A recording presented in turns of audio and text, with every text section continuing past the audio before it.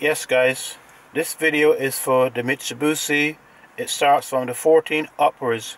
With the smart app, you can check when you're charging your car up. You can do the setting when the app's working properly on the phone. You can put the lights on, warm the car up from the smartphone if it's hooked up properly. So when you try to do it and you get the error saying registration error, the reason is because the car got more than one device hooked up to it, to the smart app. So you need to delete one of them, and this is the way how you do it. You get into the car, shut the door behind you, don't touch the brake, keep your foot away from the brakes. You go and press, put it in auxiliary mode.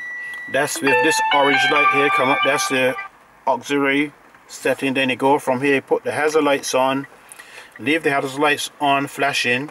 Then you go back to the key, start with the lock button. You press that lock, unlock 10 times, you're going to hear a beep.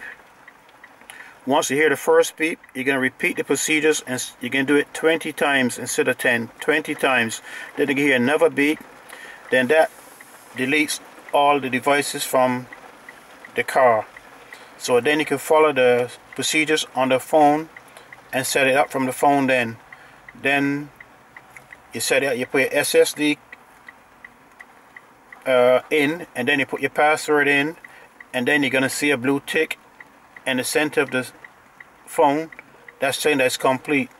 So once you see that you're complete, so you can do everything you need to do, and there we go. So thanks for watching.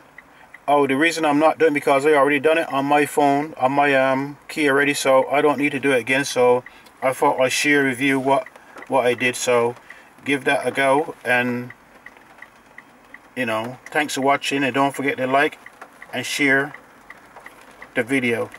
Bye.